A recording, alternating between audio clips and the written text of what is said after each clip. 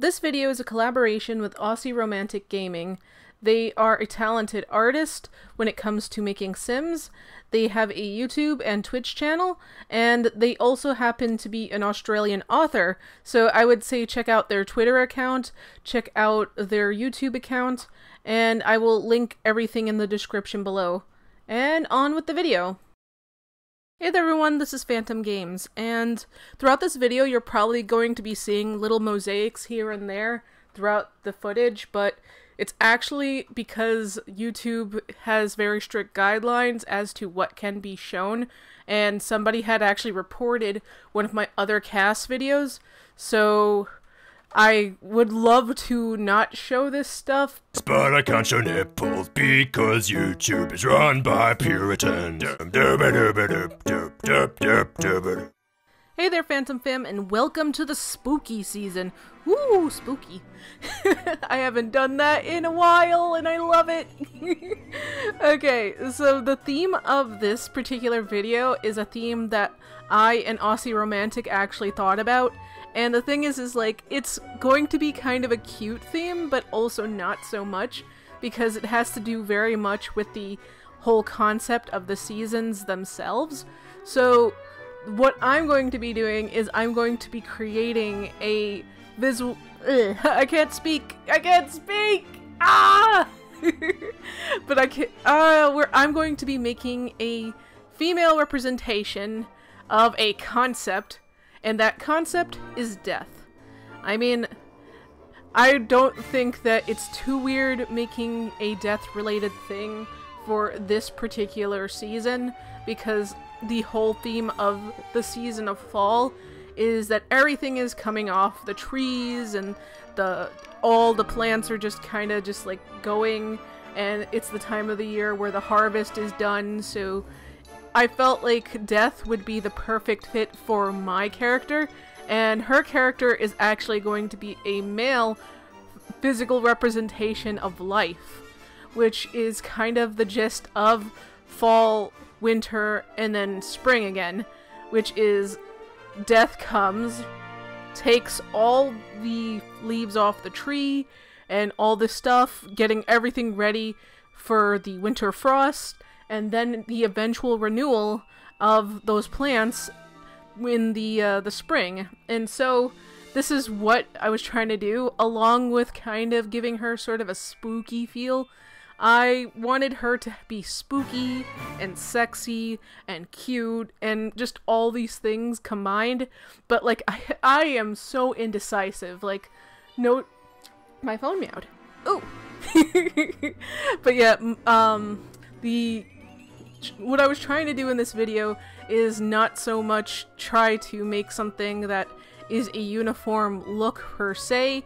I wasn't trying to make like a sort of evil looking demon type, but more along the lines of a visual I can't speak. A visual representation of what death is in our culture and modern day media and all that. And what we commonly view as death is kind of something exciting, something mysterious, something that is bone and all this craziness. We fear it, but we also know it's going to happen regardless. And so the way we view death is kind of how I wanted this character to be portrayed, which was kind of, like I said, I wanted her to be cute, I wanted her to be sexy, I wanted her to be mysterious, but I also felt like the perfect representation is to show somebody who kind of looks like, even though they're a very attractive looking character, they're also kind of a overall motherly character, because overall, like, whenever we think of death, sometimes we also think of comfort, because there are those who are suffering basically from, you know, getting older, having all these ailments, having all these things that they're struggling with, or if somebody has cancer or something like that. I thought the perfect representation of death would be somebody who seems overall beautiful, caring, but still kind of mysterious and dark. a lot of what I have viewed as death is something, it's weird, but like it's based off of this stuff that I read later on in life. I might have read it earlier in life because I kept on having these dreams when I was younger about particular people, and no joke, they fit so well with the theme of this book. So there's a book by Neil Gaiman called I think it's called Enter the Sandman, or the Sandman series, where death is actually represented as a female character, which, I don't know, I kind of feel it's very fitting for death to kind of fit that type of role, being dark and mysterious and beautiful, and just overall, that actually fits the theme very well. And I know a lot of the book itself was more based off of concepts and giving visualizations to these exact concepts.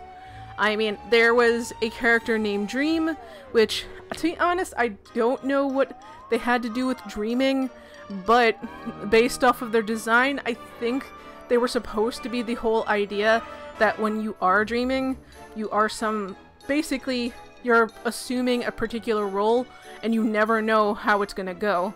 And that particular role can be dark and mysterious, but it can also be exciting and different, and you can see things for what they are, or visualize them as something different, which I think is the whole point of that character. And so when I was making my death-related character, I decided I'm gonna take little bits of that, and then take little bits of other things that I have personally experienced myself, which is, okay, so ever since I was younger, I've always had physical illnesses. So I've had a few stirs with basically almost dying, from being hit by a car when I was younger, to having a lot of physical illnesses, like I got like rubella when I was a kid, and a few other things that should have killed me, but it didn't. I also got some things when I was older that basically caused problems as well, but overall, I actually did know that based off of meeting death and meeting the angels of the afterlife, so to speak, I renewed myself in life. And I think that's the whole theme of fall in a nutshell, is you're acknowledging the overall going from life to the peak of life to basically going down and dying, and before you know it, everything's gone, and then going back to the way it is. It's a cycle, and that's kind of what autumn is, along with which the spooky season kind of celebrates that, which is like, it goes from being up here, you're, you know, celebrating death, celebrating life. There's actually a holiday in Mexico called Day of the Dead. I think they also have it in other countries as well, but this is the one I know the most about, which is basically they dress up and they celebrate their ancestors by leaving little things on their graves. When I was designing this character, I was also thinking about that movie Coco, where the family celebrates the Day of the Dead, and it was just like so incredibly cute because the way that the movie basically showed how the connection between being together, being family, having an overall love for one another, even when everything is going and seems like it's dark. I felt like that was actually a pretty good theme, and it fits Halloween, it fits fall, it fits overall what goes on during this time of the year. And so I wanted death to kind of represent that, kind of like the whole feeling of familyness and motherhood and love, and basically I wanted overall death to seem like something that's not just scary but also comforting, because like in some cases it can be. Basically, from something going, something good can happen. And I know this is basically feeling like me repeating stuff over and over and over again in different ways, and to a degree it feels like that to me. But I feel like if I'm going to talk about a subject and why I'm designing it a specific way, I want to make sure that people know that the reason I'm doing that is not just to fill up the 10-minute slot, which I heard is actually not a thing anymore. I'm not entirely sure if they put that through yet, but this is more of me just saying why I designed the character the way I did. I originally wanted her to have these big, luscious wings and long hair, basically to show kind of like an angelic type feel, because I know that a lot of people, when they say that they see death, they view death more like an angel rather than this hooded figure that comes along with a scythe and I can't speak! Takes your soul and all that. No, like, a lot of the times when they view death coming, in most cases, I guess if they're not a bad person, it's usually something sweet, something pure, something beautiful, and overall just something that is worthwhile and honest and pure. I think I'm gonna end this here. Hope you guys enjoyed this. Like, comment, and subscribe for more spastastic content, and I'll see you in the next one.